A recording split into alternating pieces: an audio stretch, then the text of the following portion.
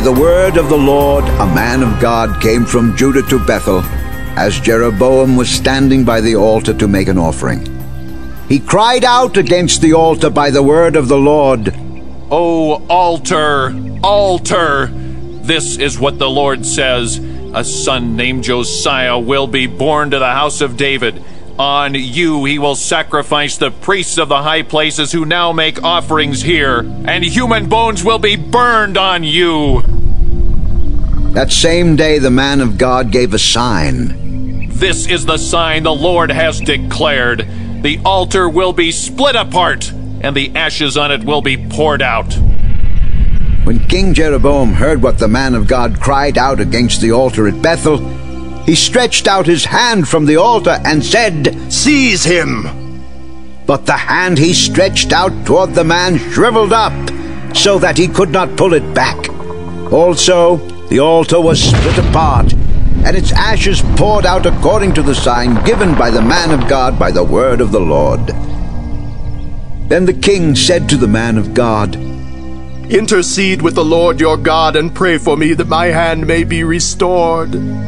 So the man of God interceded with the Lord, and the king's hand was restored and became as it was before.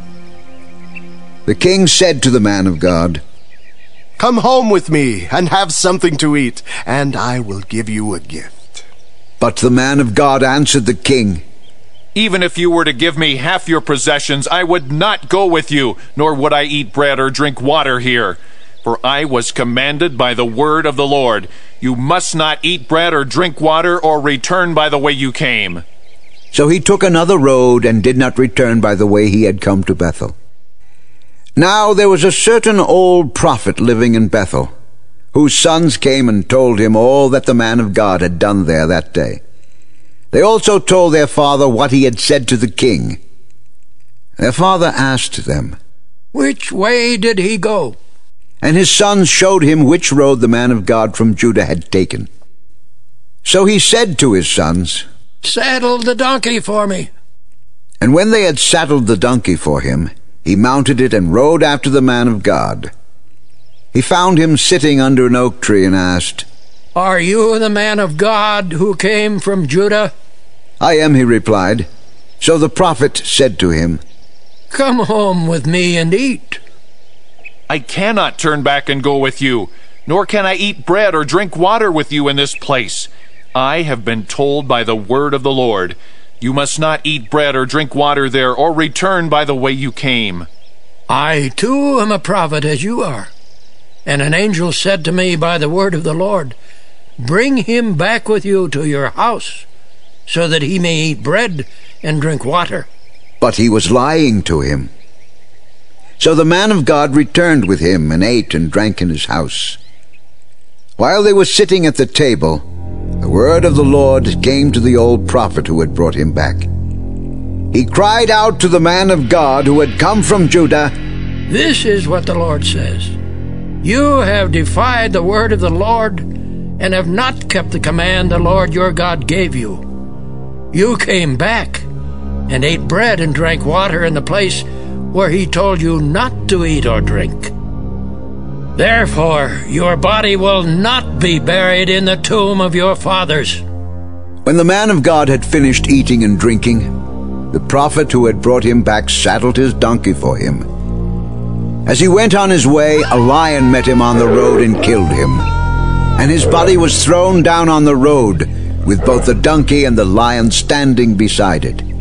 Some people who passed by saw the body thrown down there, with the lion standing beside the body, and they went and reported it in the city where the old prophet lived. When the prophet who had brought him back from his journey heard of it, he said, It is the man of God who defied the word of the Lord. The Lord has given him over to the lion, which has mauled him and killed him, as the word of the Lord had warned him. The prophet said to his sons, Saddle the donkey for me. And they did so. Then he went out and found the body thrown down on the road, with the donkey and the lion standing beside it. The lion had neither eaten the body nor mauled the donkey.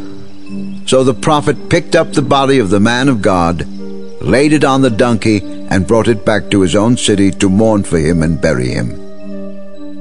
Then he laid the body in his own tomb, and they mourned over him and said, "Oh, my brother, my brother!" After burying him, he said to his sons, "When I die, bury me in the grave where the man of God is buried. Lay my bones beside his bones. For the message he declared by the word of the Lord against the altar in Bethel, and against all the shrines on the high places in the towns of Samaria will certainly come true."